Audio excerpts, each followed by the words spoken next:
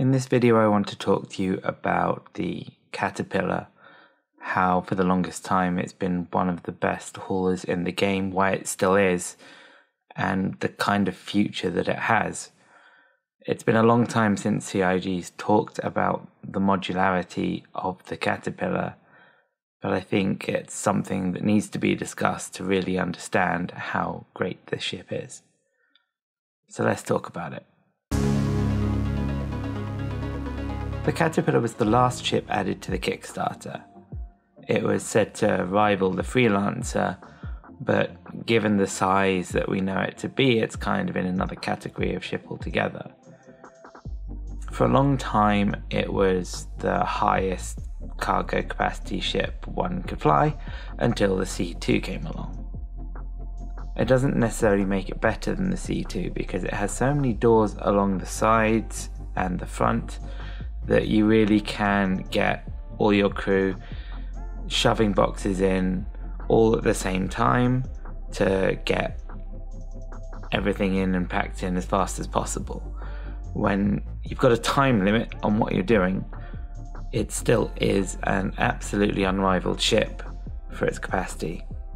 The front of the ship can also hold a small fleet of Dragonfly, another ship from Drake that's sold as a hover bike, but can also fly in space with guns and has a shield, so why not use it as a snub? It's one of my favourite hover vehicles. Another absolutely amazing feature of the Caterpillar is that the command pod on the side can detach, and so when you need to get away faster, you detach it and it becomes like a Herald, but just a little bit bigger. You know, in the lore, there are stories of them racing them or detaching it to move the body of another Caterpillar somewhere else. I also think it could be quite useful when we have weather effects for going down and picking up small cargo in places where the weather would make bringing a Caterpillar down a little bit harder. Not that the Caterpillar is the biggest ship, I'm just thinking extreme environments could be very useful. The Caterpillar is a Drake ship, and thus made for pirating in an unofficial capacity, of course.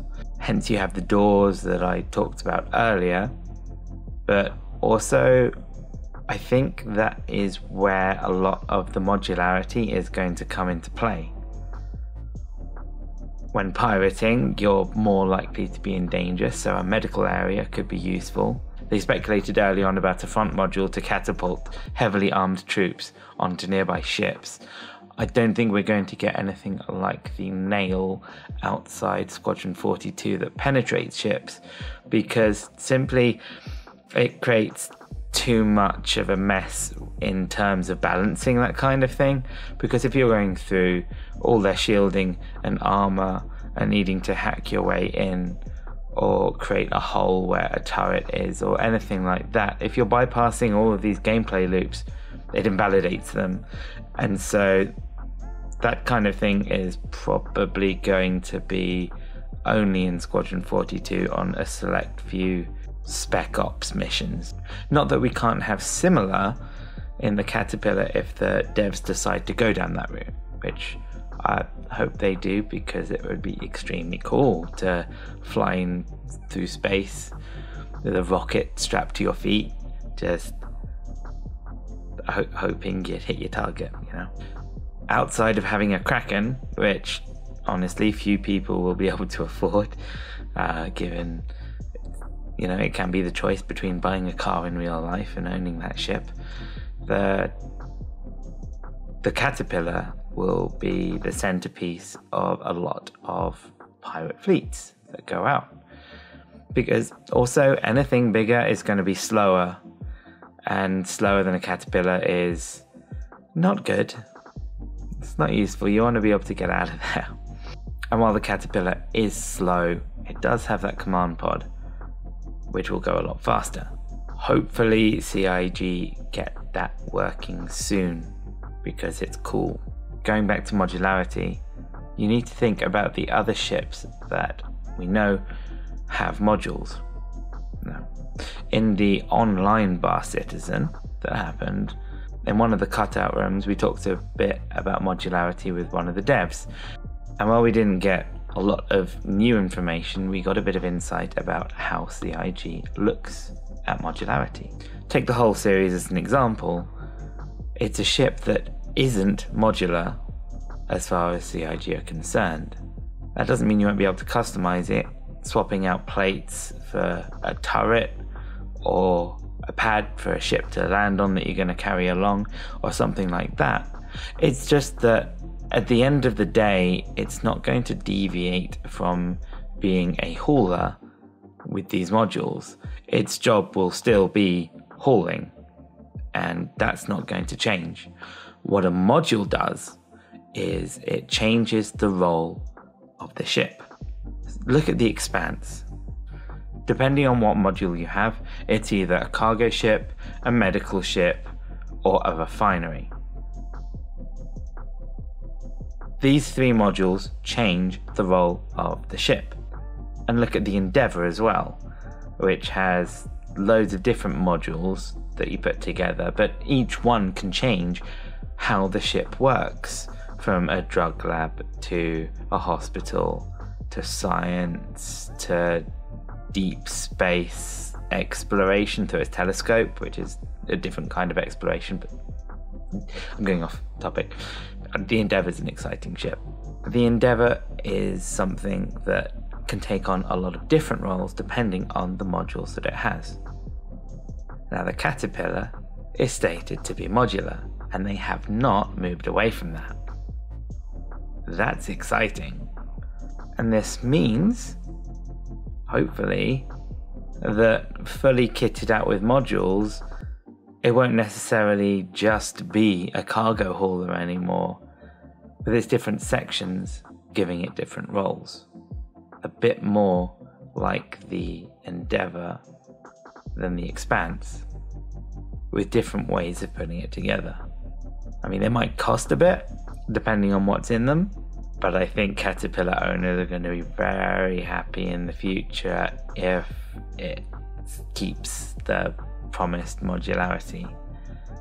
Now, what modularity we get will depend on Drake. It's going to be the Drake kind of quality that we've come to expect. It's going to be functional, and it's going to be easy to repair with low-end materials, meaning that it can be repaired at the edge of space where you can't get the latest and greatest stuff. So don't expect it to be the latest and greatest in everything, but that's never stopped Drake from making things that are really good. Consider the Corsair in its versatility and tell me that it's not a competitor to the Connie, because, you know, it is. And the Connie's a lot higher tier as far as the cost of the thing in the verse is concerned. So just because it is made by Drake doesn't mean it needs to be bad. It just means that it needs to be practical, and CIG decides what that means. And we're not going to get something that's useless, because they want us to be excited by the ships and what we can do with them, you know? Or as long as we ignore the Cutlass Steel, which is a silly toy made for NPCs to fly in on a small ship. For players, it's a bit impractical.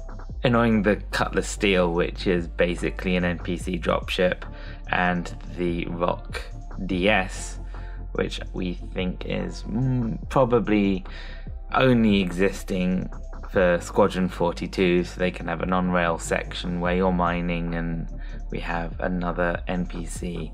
But regardless, these things have functionality, but they can still be fun. You can get them in the burst and you make the money. Remember, you don't need to spend a penny. Now, I'm not really sure what modules we'll get at the end of the day. And if you've got any ideas, let me know, because I'm interested to hear them. Along with modularity, there are other things that the ship should be able to do but currently doesn't. For For example, there's a little hatch to get to the top, which doesn't open. The components aren't accessible, and the doors are meant to open to lifts, well, transforming into lifts that then go down to the floor for easier ingress of heavier cargo. I have a feeling we'll get all of these things once they are set with modularity, but I could be proven wrong. Now, this video was brought to you by Rolender.